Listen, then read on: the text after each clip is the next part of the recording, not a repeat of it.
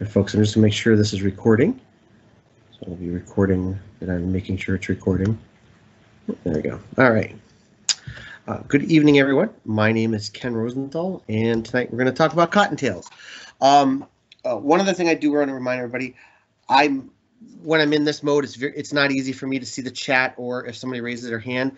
We're all adults here, so if you have a question, please feel free to unmute and catch my attention. I'll try to answer your question the moment you have it. It's usually it's sometimes much better to answer the question when we're on the topic than down the road or at the end. So I just want to make sure that everything's clear. Again, I'm Ken Rosenthal. I'm the Park Naturalist here at Gulf Branch Nature Center. Tonight's deep dive is going to be about our eastern cottontails, and I'll delve a little bit into some other rabbits, but we're going to talk about them. When I started doing my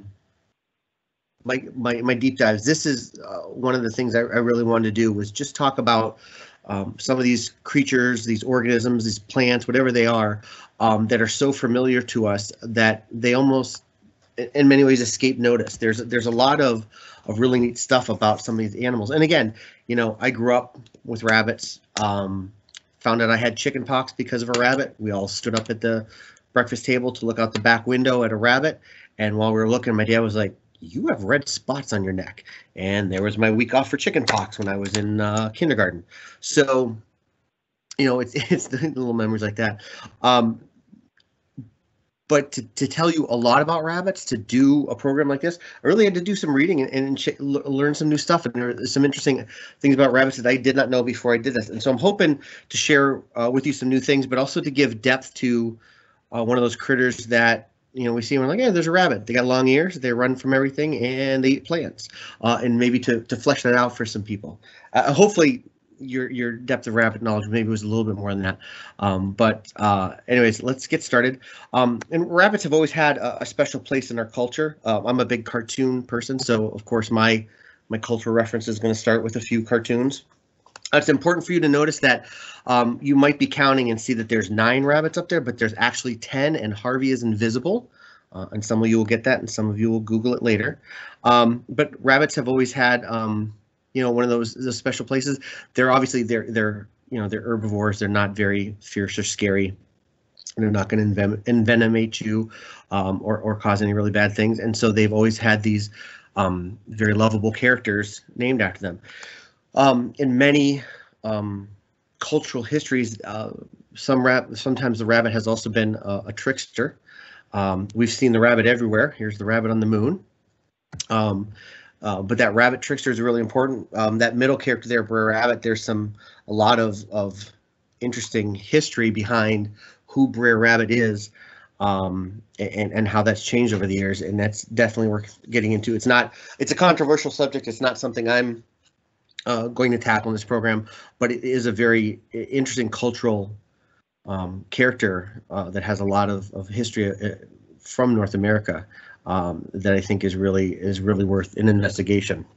And on the left here is one example of a trickster rabbit. This is a tale from West Africa. One of my favorite stories is about Roweno. I hope I say that correctly. And it's an Iroquois story, and it's about, whoops, little jumpy finger there. And it's an Iroquois story about how the creator was making all the creatures, and they all took their turn, and they were all able to tell. They were all essentially formless, and they were able to tell the creator what they wanted to look like. And when it was Rabbit's turn, he came up and he said he wanted long legs, run real fast, and big fangs and big claws, so that he could be a fierce predator. And while Roweno was doing this for the rabbit and stretching out his legs, Owl kept interrupting, and to the point where Owl irritated Roweno. He turned on Owl and was very rough with Owl and yelled at Owl, and Owl flew away and never showed his face during the day again because he was so embarrassed. And when the creator turned back, the rabbit was gone because he had also scared the rabbit. And so to this day, the rabbit has his long hind legs, but no fangs, no sharp claws, and the rabbit also hides from loud noises and runs away very quickly. And so it's always been one of my favorite stories. So the rabbit has been a really big part of many different cultures around the world. So we're going to talk a little bit more about that. Again, we're going to focus on the eastern cottontail, which is our rabbit you'll find here in Arlington. Oh, and I don't want to forget. Rabbits have also been an important source of food for many people. This is an old picture depicting a couple of women here, and they are hunting rabbits, and they're using a ferret. The woman on the right is holding a ferret and sending it into the burrow to flush out the rabbits, which they're then catching with a net. Um, and to be honest, rabbits have been an important source of food since Hobbit times. Um, Hopefully that was funny. I like my little jokes, but it's tough when no one's everybody's muted. But let's get back to the tree of life. Let's get back to where the rabbit, in particular the eastern cottontail, falls in our taxonomy here. So I think hopefully we'll all agree they're in the animal kingdom, and they're it's really jumpy today, and they're chordates, which means they have backbones with a nerve cord. They are mammals covered in fur, and they are lagomorphs, not rodents. And I hear this a lot. And they have very similar, teeth, and that's where they get it from. Lagomorphs include the, American pica here on the left. This is a picture from Colorado. Adorable little thing, kind of looks mouse-like, but it's actually in the same order as rabbits. And they have also been called whistle hares. They're these tiny little guys that'll sit there, and they're very hard to spot. Once you spot them, you can get on them, but you take a little work to find one. But they'll sit there on these little rock perches and whistle really loud, and it's fun. This is Rocky Mountain National Park out in Colorado, where I got this picture. This is not my picture, but this is a snowshoe hare here in the middle, and then on the right, this is a marsh rabbit. So similar. Again, these are all in the same order, but these are not our cottontails. And again, like as I mentioned, rabbits, pica are not rodents; they are lagomorphs. One way to kind of understand this difference is if you look at their skulls. On the left, this is a cottontail skull. On the right, this is a beaver, and this tiny one here at the bottom is a vole. And if you look at all three, you see these gaps here between the front teeth and the rear teeth, which can easily make one think, well, they're all in the same. They're all classified similar in the same group. They all have this diastema. And that is the gap between the teeth here. But what you'll notice is if you turn the top of the rabbit skull over, if you take the top of it and turn it so that you can look at the front teeth, you'll notice that unlike all the rodents, there's a second pair of teeth in front of the or in behind the front teeth of the rabbit there that you're not going to find in rodents. So if you're looking at skulls, obviously it's tough with a living critter, but if you're looking at skulls, you can find this second pair of incisors, or peg teeth as they're sometimes called, behind the front teeth. If you look at yourself in the mirror and your middle two teeth are your incisors, but the two on the right are the two on each side of those center two are also incisors. On the rabbits, those two are simply, instead of next to the front incisors, behind them in the mouth there. I honestly can't tell you if that confers any chewing or biting advantage, but that is, for us at least, it's helpful to be able to look at those and tell the difference in the skulls. And then we're to the family Leporidae. I don't remember the name of the family with the picas. It starts with an O, but Leporidae are the rabbits and the hares. Jackrabbits, all those critters there. So hares and jackrabbits are together, and the rabbits are used separately. I think there's 11 genus in this group, and they get pretty big.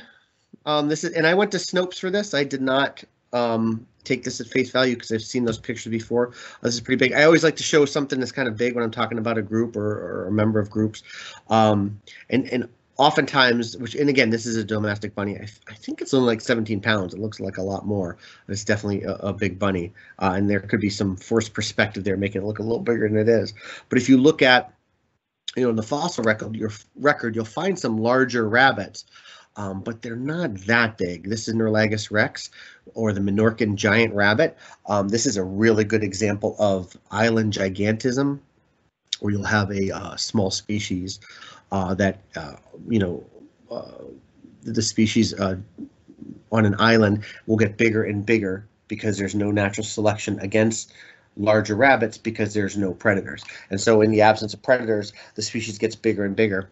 It's like sometimes when you might have a large species go to an island and they get smaller because there's not enough, I think it's because there's not enough food. And so the selection is actually for smaller smaller members of that species. So this is European cottontail, very down here in the lower left. Very similar in size to the American cottontail, and again, this is from a European publication, hence that scale. If you want to throw a human into it, our prehistoric rabbits not quite as big. I did a beaver program a couple months ago, and they were, a human-sized beaver, which is pretty neat. Could not find a human-sized rabbit, though I tried. Neuralegus rex, and this is from Minorca and Majorca, or Majorca, I think you say Majorca. When those two islands were actually combined, that's where this species lived, and so that's where they were finding these fossils of this prehistoric rabbit species. And Neuralagus, this is the only species in that genus, so this is an extinct genus in the Leporidae. And finally, of course, we arrived to our cute as a button little eastern cottontail, and the species name is Silvalagus floridanus. Apologies if you know Latin better than me. And a few numbers here to think about. The family of Leporidae, rabbits and hares, there's 60 extant species in 11 genera. I've seen that number as high as 80, and I think that just depends on whether they're counting subspecies or not. There's several subspecies of the eastern cottontail, for example, that show up on species lists that I was looking at. You'll find rabbits on every continent except Antarctica. You'll find that they're native to every continent except Australia, and I'll come back to that in a second. Hopefully you caught that, the difference there. We have 6 species in Virginia. Oh, no, we don't, because I counted a subspecies and didn't go back and change that, so apologies. There's 5 species. There's the Appalachian cottontail, black-tailed jackrabbit, eastern cottontail, marsh rabbit, and snowshoe hare. I don't think there's one shown beneath there. Right, so snowshoe hare. So those 5. The black-tailed jackrabbit, I believe, is they don't say introduced. The website I was looking at, which I think was the National Wildlife, some state wildlife site, had it as naturalized, which sounds like introduced to me. So I don't know if that means they naturally moved into the West, or if they, somebody introduced the jackrabbit to hunt them. The eastern cottontail and the snowshoe hare both have double asterisks because they have subspecies. So one of the listeners looking at had a number actually larger than 6 for species of rabbits and hares, and I just want to stick with species and not get too into the weeds on that. Some of you may have seen these. This is not an actual leporid. I'm sure we all understand that. But if you ever want to do we got 5 minutes to spare and nothing better to do, it's worth a Google to look up the jackalope and where it came from. And obviously with somebody who's a really good taxidermist, and you can still find and buy these if you're so inclined. And probably every other bar west of the Mississippi has there's at least one bar for every 2 or 3 that you go to that has one of these in there somewhere. But yes, jackalopes are not real. This is a very real distribution of rabbits and hares and jackrabbits around the world. And as I mentioned, they are not found on Antarctica, and they are not native to Australia or Antarctica. So if you live in Australia and you're worried about small critters and vegetation, you're definitely concerned about the fact that there are rabbits there. This is the European cottontail or European rabbit. European rabbit. I don't think they call it the cottontail. The European rabbit was introduced in Australia. I believe it was also introduced in Britain. I read something where it said it took 700 years for this rabbit to move across Britain. It took it 50 years to move across Australia, and Australia has 25 times the landmass of Britain. And so this rabbit flourished in Australia, and it's a big deal. This is another thing that I could have done a whole hour on this, although it's not really in our wheelhouse, at least as far as Arlington Wildlife, but could have done a whole hour on just the impact that this rabbit has had in Australia, which it's amazing. And then the work that they have done to try to get rid of the rabbit, and how the species has flourished despite essentially the persecution and the attempts to eradicate it from the wild, which is important because they do have a very serious effect. An introduced species cannot just take up outcompete local species for niches, but they can also spread disease, which to other local wildlife, which can be a big deal as well. But you can see here, this is I wouldn't even call this a brace of conies. I would call this a full-on, truck full of them. I mean, just imagine the numbers that are there, and you can see that you can have this complete. I don't know where I was going to go with this. You can have this just massive number of of rabbits being taken constantly, and this is a very old picture, and they still have issues with rabbits today. They tried to introduce a disease that was rabbit specific. I mean, they have worked really hard over there to make an impact on the rabbit population, and it's not easy. And the rabbits have survived and withstood everything that they've thrown at them. So we're going to talk about a nicer, gentler rabbit. This is the American, the Eastern Cottontail. You can see a couple of isolated patches out west, and I'm not sure if those are introductions or not. It didn't say with this range map, but you can see the eastern half of the U.S., a little bit up into Canada, not quite up into New England. There's actually a New England species of cottontail, but you know, all the eastern U.S., this is pretty much the primary rabbit. I mentioned there was a couple others in the state, but most of the other ones are stuff that you're going to find in more mountainous areas, and so you're not going to see as many of them. You're certainly not going to see them around Arlington. This is our rabbit, is the Eastern Cottontail. This is, if you're a cottontail, this is what you want. You want this open space. You know, it's a little brushy, which is nice. You want spaces to hide. You know, an open field next to a lot of brush, of shrubbery, of trees. That's the kind of place you want to go, so that excuse me, you can find the grass and the low herb species that you're going to eat. And you know, if there's danger, you've got a quick place to go and bolt. You know, it does leave you open to certain kinds of predators. Obviously, if you're out in this, like this open space, you know, raptors are might be a little bit easier to find you, but they do have a decent camouflage. That brown color is not going to stand out. And obviously, this is where foxes and coyotes hunt, and they hunt for rabbits. But this is that exceptional kind of place that they like. I've seen rabbits in Arlington. I haven't seen a lot. If you come here to Gulf Branch, the place to go and really see them is out by the tennis courts in Old Glebe, which is opposite from where the nature center is. That's typically where I found them. We have a big field east of that is opposite of where Madison Community Center is. But I don't know that I've ever seen any in there. I think I've just mainly seen them around the or by that piece where the tennis courts are. And again, there's a lot of cover there, which is probably the reason. Rabbits don't dig a hole for themselves. Females, you know, may dig a hole for their young, but they're just going to create what's called a form. Essentially, it's a spot that they can you know, dig out a little bit or pat down, so it's just mild depression in the ground, and they spend a lot of time loafing there. Spend a lot of time redigesting. They spend a lot of time grooming.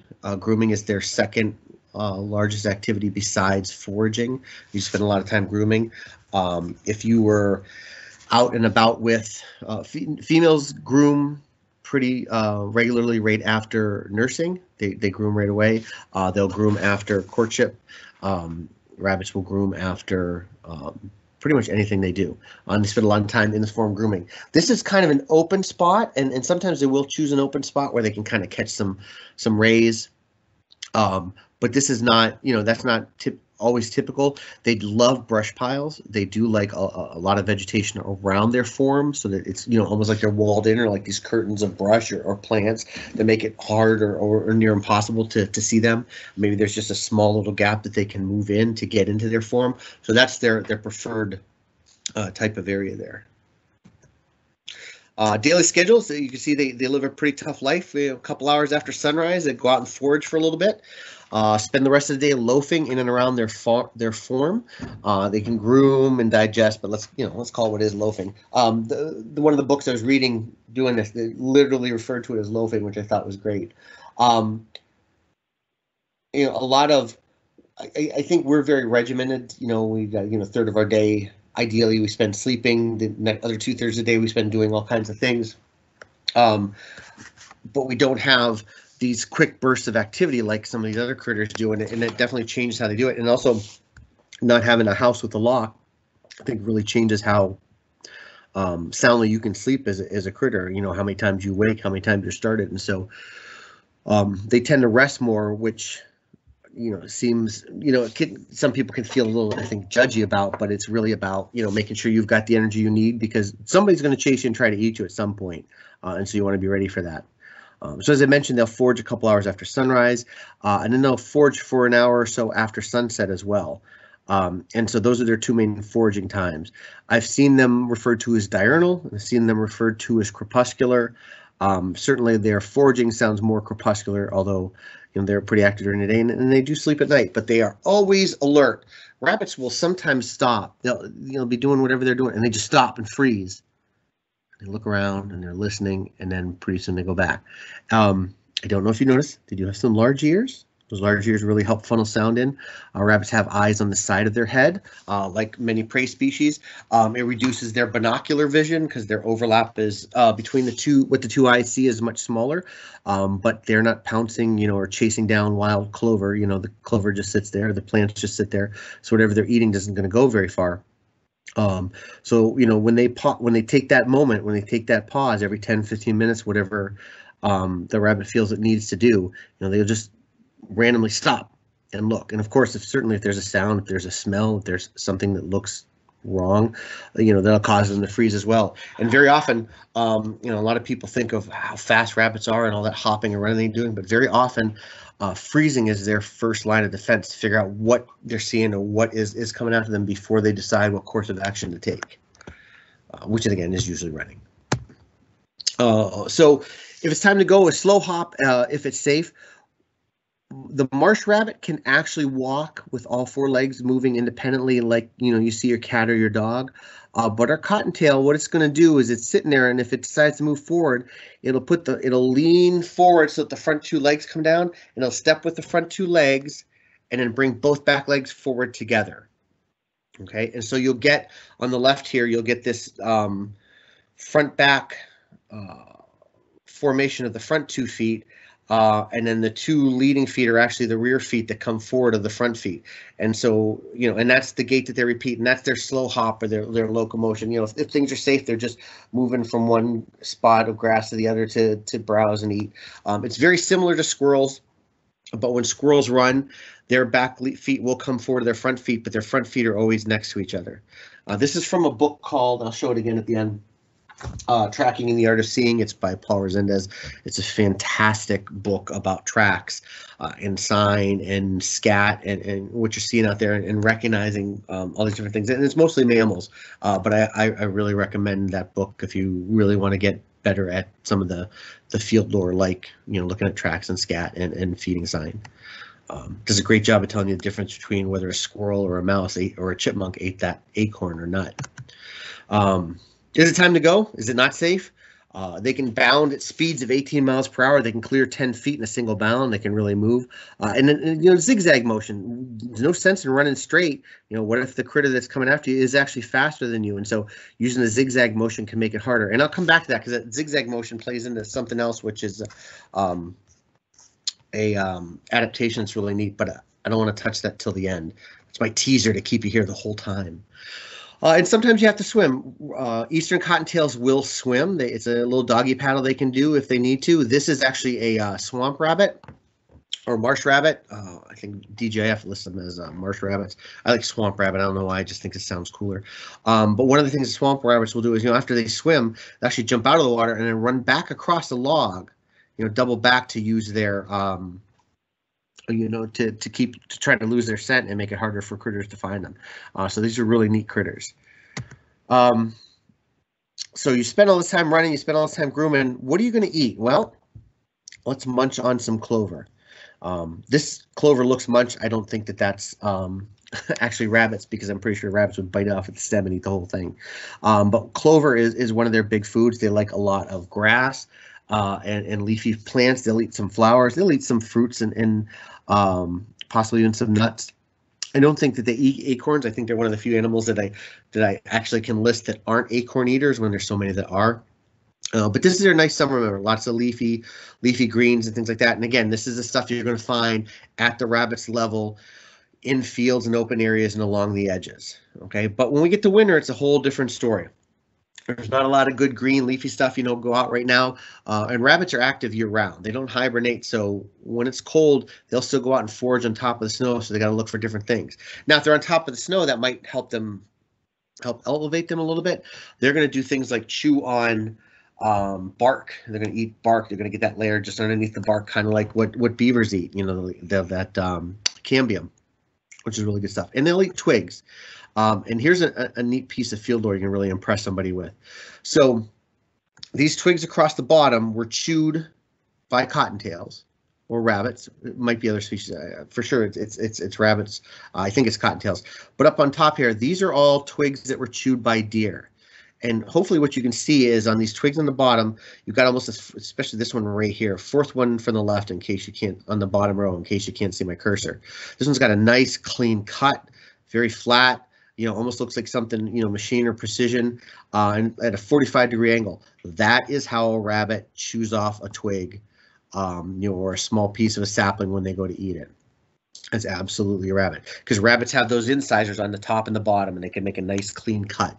Up top here, you've got, especially one here, this is the fourth one on the top from the right, and that is a very ragged looking chew bite there, and that is something that deer will do. Deer have incisors on the bottom of their jaw, but they don't have any on the top, so they rip and tear when they take bites of things, and you can be left with this really jagged thing. So if you're looking at plants or twigs, if you're looking at these that have bite marks on them, you can tell the difference between the two by how clean they are. These nice clean bites here, these are all rabbit, cottontail. Up top here, these are all white-tailed deer.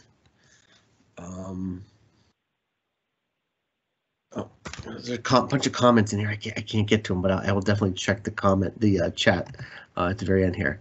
One thing I don't always pass on to people. I don't want to ruin everybody's feeling, but you're here for a deep dive, so let's talk about it.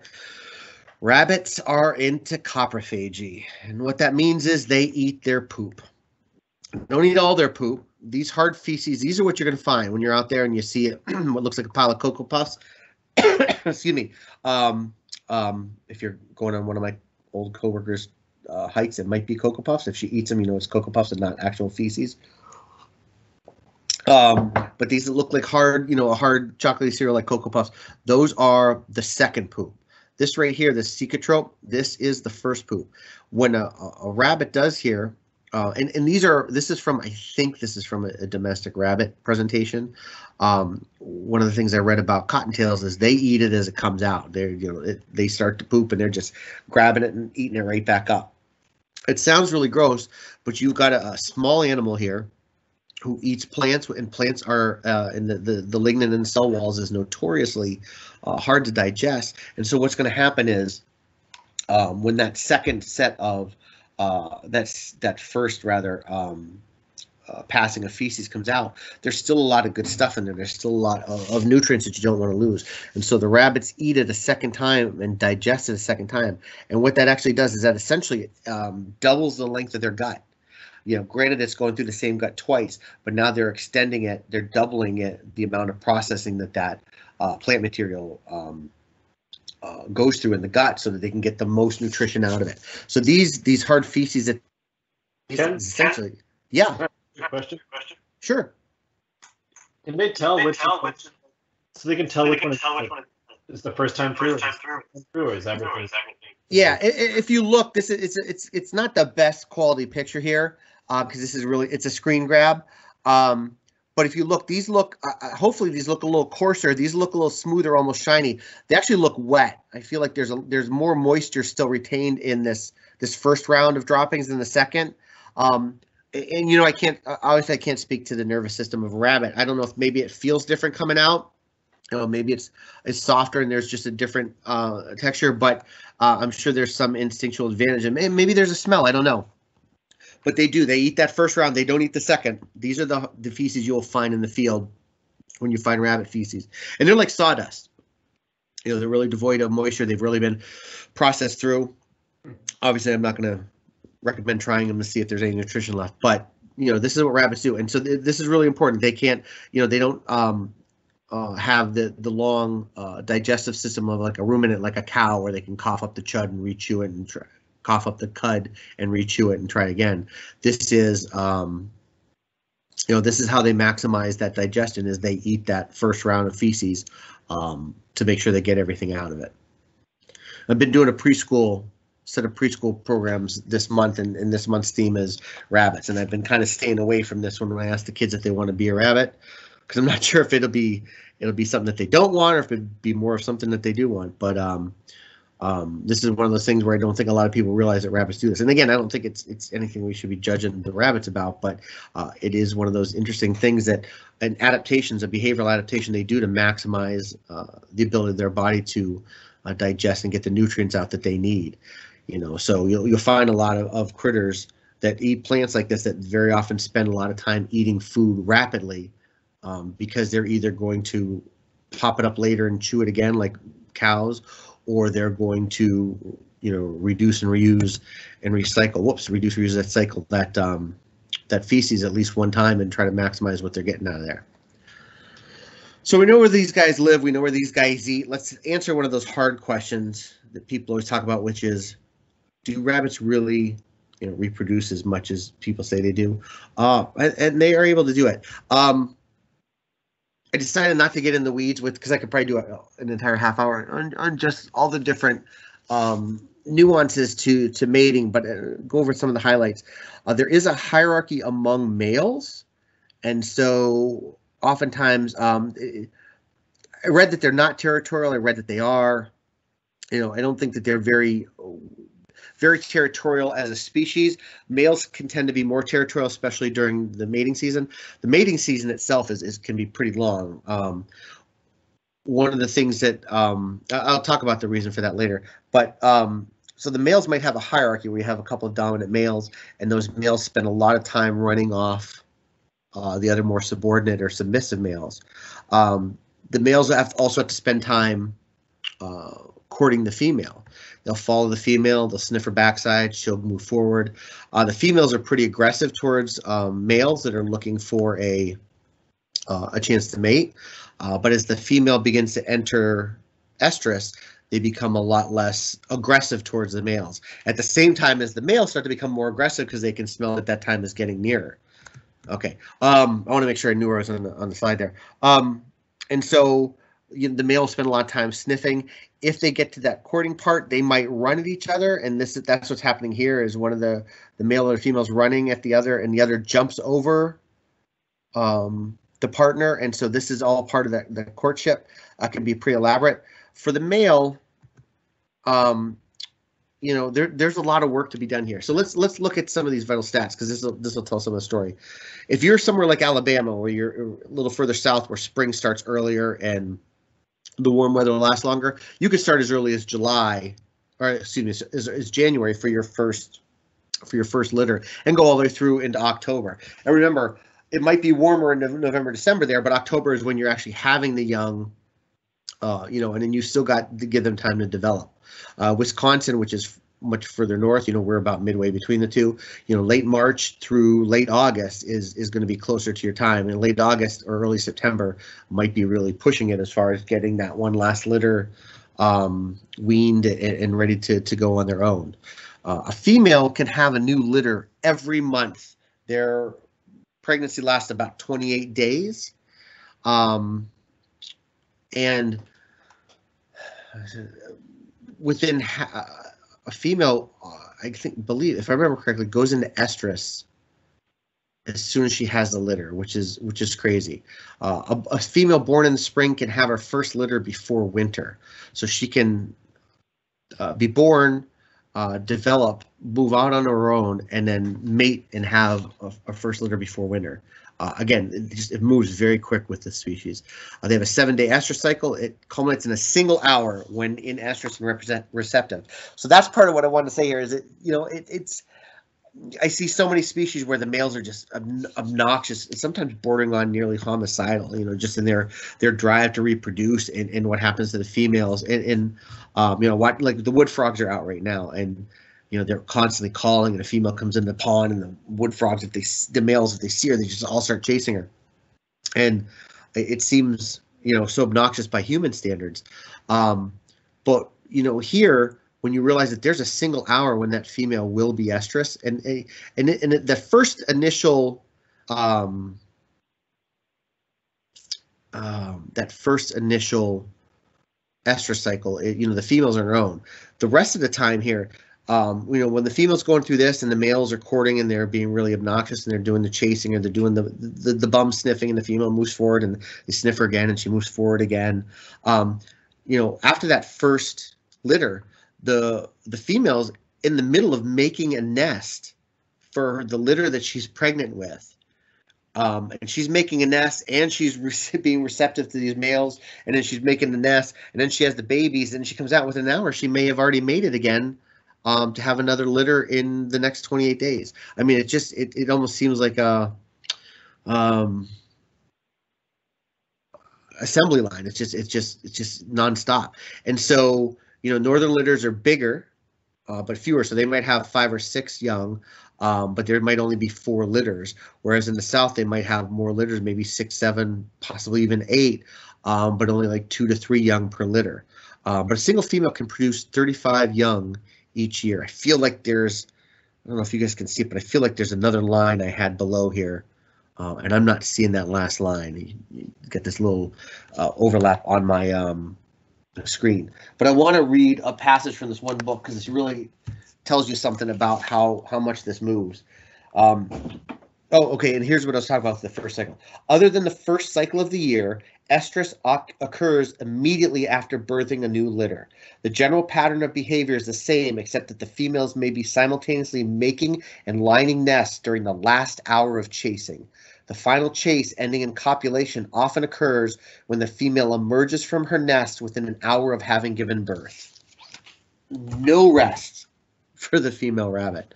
And again, I'll show you what book I read that out of. So they have the young. Like I said, they might dig a hole. You might have these forms. I've seen many times where somebody's mowing their lawn and they come across the nest, and sometimes it's ugly and sometimes it's very lucky. But they'll find this rabbit's nest, and then you hope that they'll move and that the rabbits will be protected. But what's really neat about this is when the female's making the nest, she's gathering vegetation and leaves and soft stuff, but she lines the nest with her own body fur. She doesn't really pull it from the abdomen, but she does pull it from other places around her. And what's happening is, I like the idea that she's reusing and recycling her fur. We're at spring, and it's at this point where most mammals around here will be shedding their winter coat, their long, thick fur, for shorter, thinner fur for their summer coat. And so she's helping that process along and using the fur to line her nest for her young so they have soft. So I think that's pretty neat. The young are born with their eyes closed. They don't hit the ground ready to go with like a fawn would. They do spend a lot of time playing and chasing each other, and jumping, twisting and turning. Those are the kinds of things that need to learn as adults to evade predators. And I want to talk about this. One of the neat critters that I don't know how much these are really in our state. Certainly north and west of here, you're going to find snowshoe hare. Apparently they used to have them when I lived in Northeast Ohio. There were some there as well. The only one I've ever seen is this guy in the middle. Was up in Colorado, which is really neat. But snowshoe hare, when they go through their shedding, their seasonal shedding, they actually switch colors. They go from a white pelage that they have in the winter for obvious camouflage reasons to a brown pelage, again for obvious camouflage reasons. I remember learning this. Sometimes I feel like my deep dives are a crusade to tell you all what I learned in elementary school and where it went wrong. And it's generally true, but again, I'm fond of saying they don't read the book. And so if you look at this map, this is a really neat map from I found in an article on scholastic.com. This is the range of, they used a really distorted map, but the range of snowshoe hares, and you can see the white hares are blue. This is what they are, what color they are during the winter. They go blue, they go white during the winter, and the green part of the range is where you'll find some white and some brown, and the red part of the range is where they stay brown year round. And I thought that was really interesting. So that it's not an obligate thing. There are, I think, more than 20 different species where you'll find this color change that coincides obviously with the season to help provide camouflage during the winter and the summer. The tough thing though is when your predator also does the coat change, like I think the Arctic fox and obviously this weasel here. I think this is an ermine. I think it's the ermine that does this. That's the weasel species. It doesn't really confer any advantage because your predator is doing the same thing. One of the other important things to talk about is the birth rate. You can argue that the birth rate is very high. Sometimes I wonder if this is the chicken or the egg, but the birth rate for rabbits is really high because if you didn't have a high birth rate, you wouldn't have a lot of rabbits left because they are such an important food source for so many animals. This is a red fox, but there are a lot of predators of cottontails, that'll take advantage of that meal. Hawks and owls. We got a mink here. You get the coyote and the bobcat, even raccoons, which I'm sure are not going to chase the cottontail, but if they can get their paws on one, they certainly won't, hesitate to do that. And some large snakes. This is a rat snake. I don't know how often they eat cottontails, but I think they've got the right size too.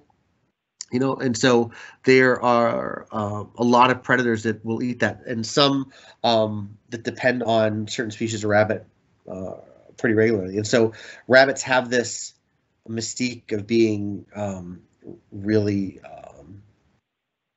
good at reproducing. I think there's a Bugs Bunny joke that if there's one thing rabbits know how to do, it's multiply.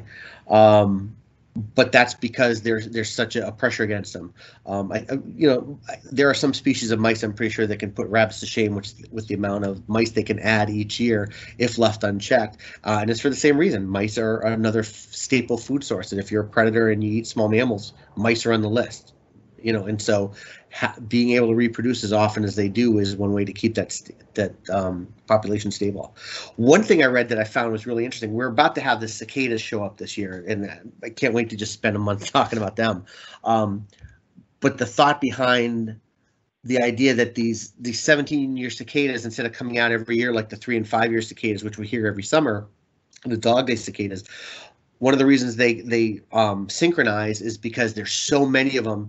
It's called a predator satiation hypothesis. They can't possibly eat all the cicadas when they come out, and then having such a large prime number, either 13 or 17, makes it impossible for any kind of predator to time a life cycle around taking advantage of that food source. So the animals that are here, when they do come out, it's great for them, but they're going to go right back to normal numbers the following year. One of the things I read is that you'll often find that in areas where there's a lot of cottontails, they synchronize when the litters come out. So at the same time that the rabbits over here have their litters, the rabbits over here do. So there's that synchronization is on a somewhat smaller scale in the cicadas, but the same kind of idea that there's so many litters that the predators can't possibly nail them all and eliminate them all, and so that as they're all having babies at the same time, that large number of young rabbits in the area actually protects them by making sure that they can't all possibly be eaten at the same time, which is really interesting, and I'm not sure how that works, but and again, I read it in a good book, not like something on Wikipedia, but it was a really interesting idea. And of course, when you've got babies on the ground, there are some critters that might not be too fast, but they're still willing to take some food as well. We don't have badgers here in the east, or not anymore. They came at least as far as the Midwest and like Ohio at one point. But Virginia possum and striped skunk we still have, and they'll certainly take advantage of young rabbits if they can find them and snag them out of a nest. So there's a lot of predators that will be happy to take advantage of a cottontail meal. If you went through general ecology with me a few years ago when I was doing this for Armin, this is one of those classic. This is one of those classic graphs that you see that shows predator-prey relationship. It's one of the, I think this is, as you can see, it's from the early 1900s. And you can see as the numbers of this is the snowshoe hare and this is the lynx. The snowshoe hare, I think, makes up like 75 or 80% of the lynx's diet. It's a significant piece of that diet. And so as snowshoe hare numbers go, so does the lynx. So you can see each year, as the snowshoe hare numbers are going up, the lynx numbers are going up, and the lynx numbers are still going up here. But as they get higher, obviously that drops the hare number some because of the predation. So then when the hare numbers go down, the lynx numbers go down, and then the hare numbers go back up because the lynx numbers went way down, and the lynx numbers come back up, and they go down, and they cycle together. And so for many of these critters, that's how important rabbits can be to them, that they're such an important food source. And so losing them is there. Obviously, if you remember some of the images I was showing you from Australia, there isn't anybody that depends on rabbits for food there, quite like some of our North American species.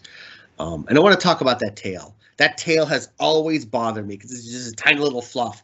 And I've always wondered if it was one of those sexually selected things that's where the gene for the tail is attached to another gene that's actually very important that is sexually selected for against, and this one is not, but because it's on the same chromosome or in the same general area, genetically speaking, that it gets perpetuated but doesn't really have any value. And you can look at these critters. You got a squirrel that uses its tail for balance.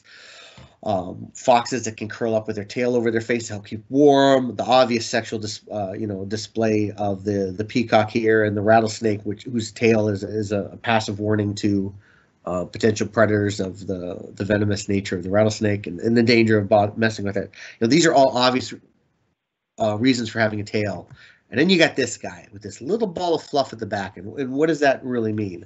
I read somebody's blog, and they said, the rabbit can still use it for balance because when the rabbit moves one way, the tail moves the other way. And I wanted to gently put a comment on it because that's the tail, because the tail is on the end of the spine, and when the rabbit moves one way, it moves the other way, just like on a pivot on the end of a board or something that you're pivoting. One end is going to go the other direction. It's just very unlikely it has anything to do with balance. What I did find out was some interesting stuff that it's thought to be some people thought it was a visual signal. It was a warning to other critters and certainly other rabbits that there's danger and they went running. There's definitely a lot of indication that it has some social importance, that when it's held down, the rabbit is very placid, it's very calm. When it's held up, that indicates an agitated state for the rabbit, and it could be a signal to other, certainly to males by females.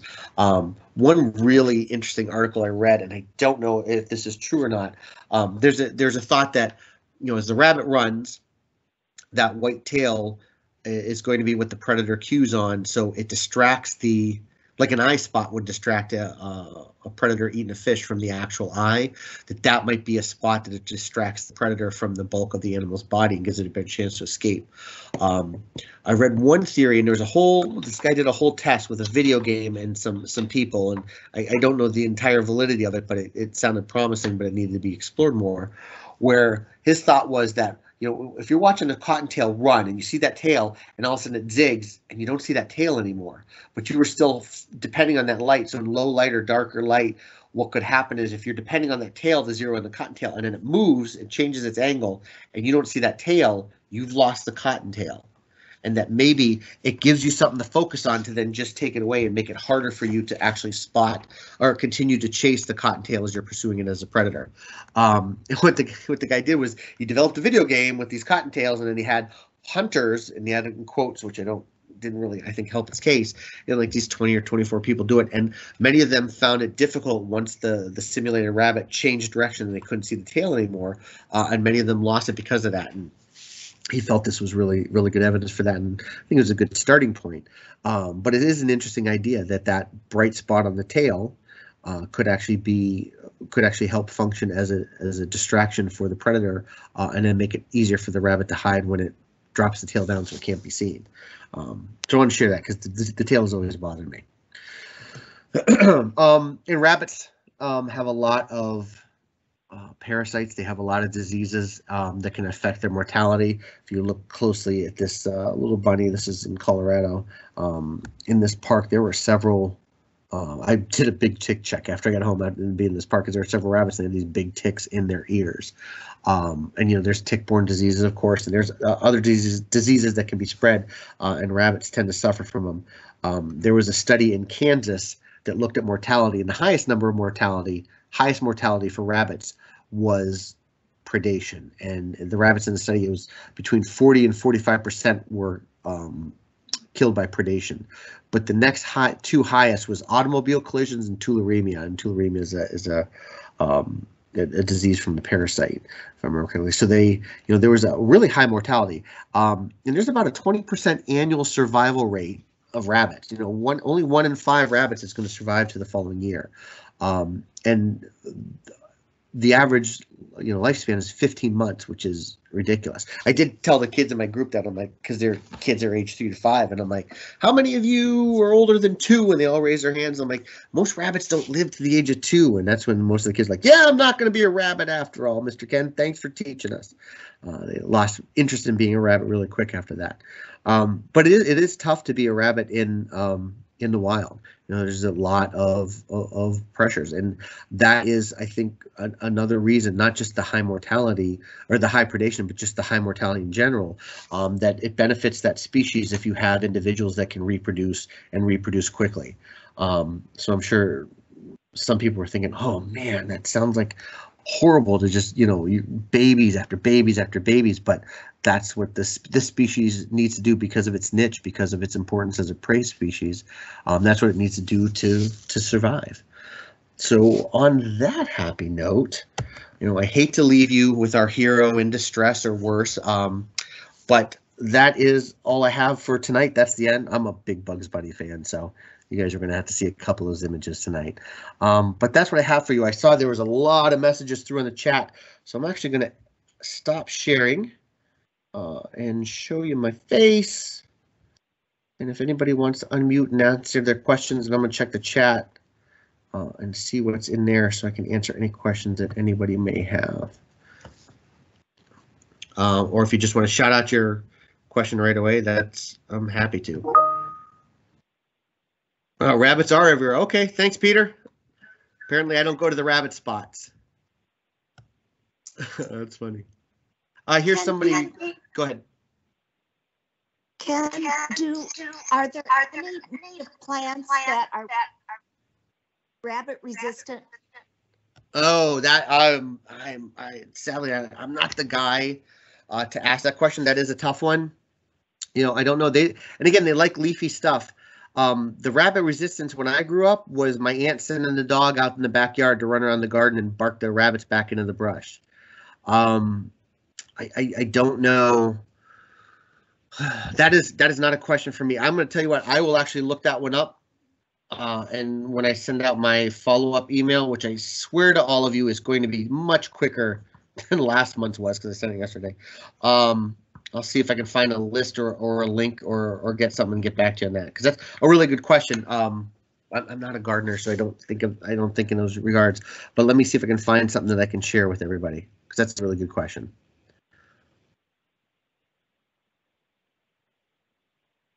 It's funny, again, the comment that I need to get around Arlington more, and it's probably true. I spend most of my time here at the Nature Center, and in the forest here, it's not a great spot. I've seen them on the WNOD trail and in a couple of other open areas, but that's interesting. I'm glad to hear there's a lot more rabbits than I thought in the Arlington area. You can definitely see their population. What's that? I would say you can definitely see the population fluctuate. Like there'll be like down years where you really see any, and then like 7 years where it's just like you're like tripping over on like through the environment. It's like. Yeah, it's funny too, because the other thing I noticed is some of my pictures, I feel like I'm looking at those rabbits, I'm like, those are really small rabbits, like maybe young of the year, and maybe I saw them because they're not experienced enough to be like, I gotta get out of here, there's a human there.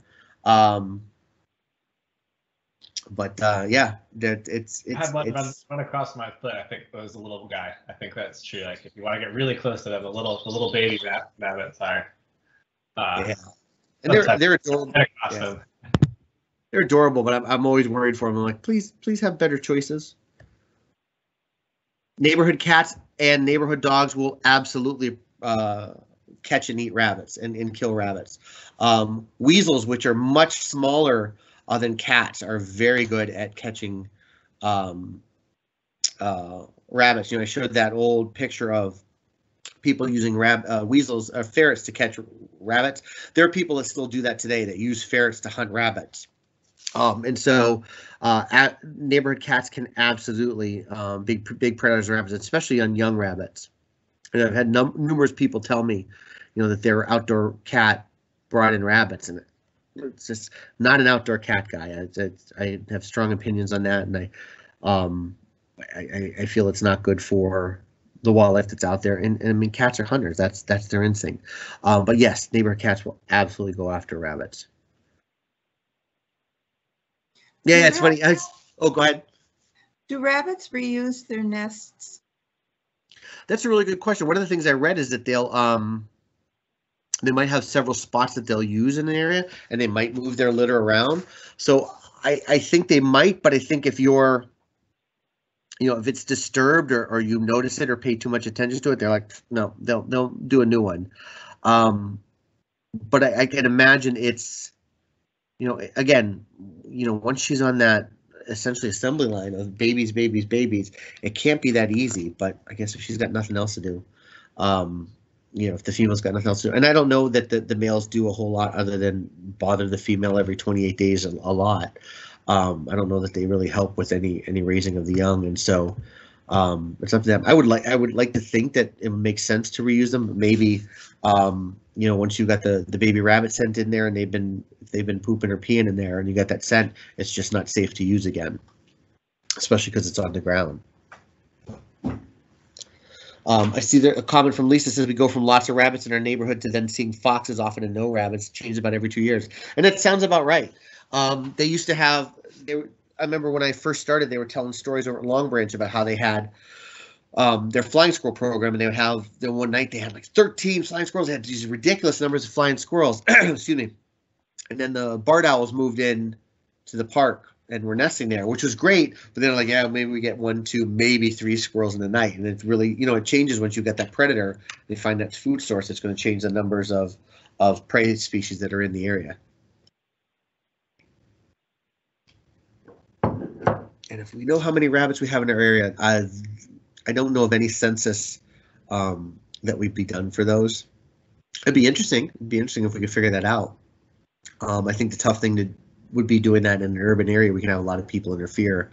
Or it might not be as easy unless you could do something with like game cameras where it's not gonna, it's a very passive way of calculating those numbers.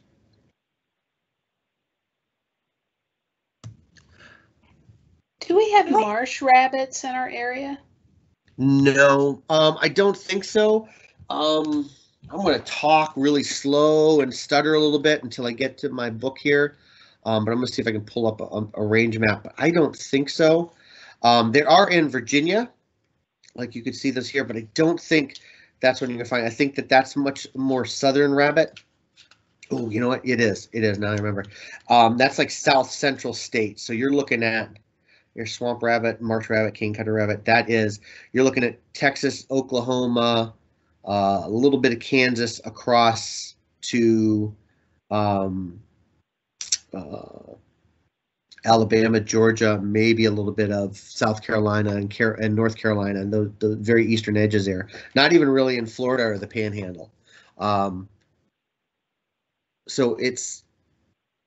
And again, they're listed by one of the state agencies as being in here, but it's probably like southwestern Virginia where you have to go to see those. I'd like to, but.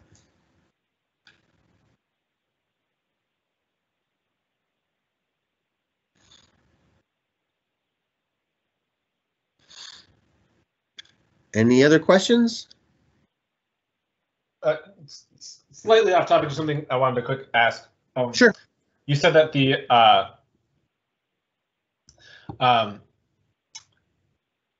rabbits seem to like align their like birth cycles, just like the cicadas. Mm-hmm.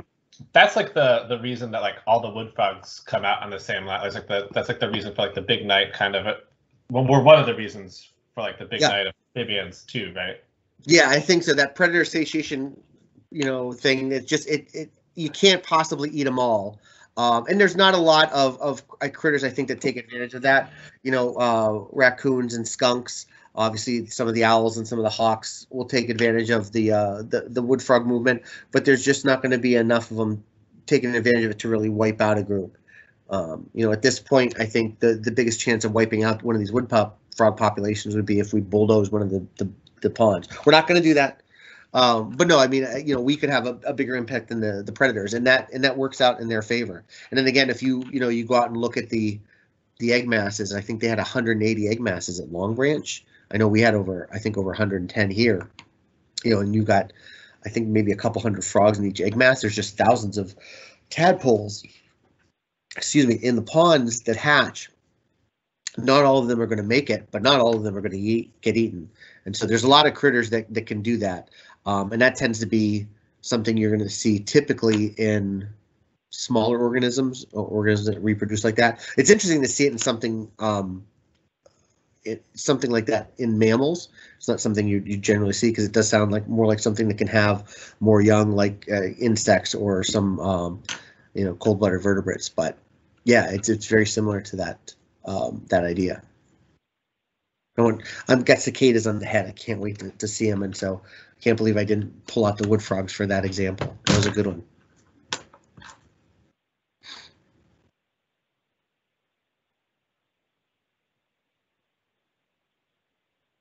All right, hard to believe I did. I answered everybody's questions, but I hope I did. If you have any, you can hang around for another minute or so. If you got a question, you don't want to ask it in front of everybody. I can say everybody can leave, and then you can ask your question, or feel free to email me. I have another. I'm going to be. Thank you, Laura. I'm going to be a little self-promotional for a minute. I'm doing one on spring ephemerals on the 23rd, which is 2 weeks from yesterday. And it says it's full, but it's not, and I can take more people, and I'm going to change that with registration, so feel free to register. And then we are, the county is doing some kind of cherry festival partnership kind of thing, and I'll be doing a program on associates of cherry trees and what kind of critters use our native cherry trees for food and shelter and the like. So that'll be the 24th, so it's 2 in a row. That week, so hopefully I can get some of you to join me for that, and I'll be sending out emails to the Armin listserv and things like that. So thanks everybody for joining me, and I'll get that recording out as soon as I can. Thanks everybody, and have a good evening, unless you have another question.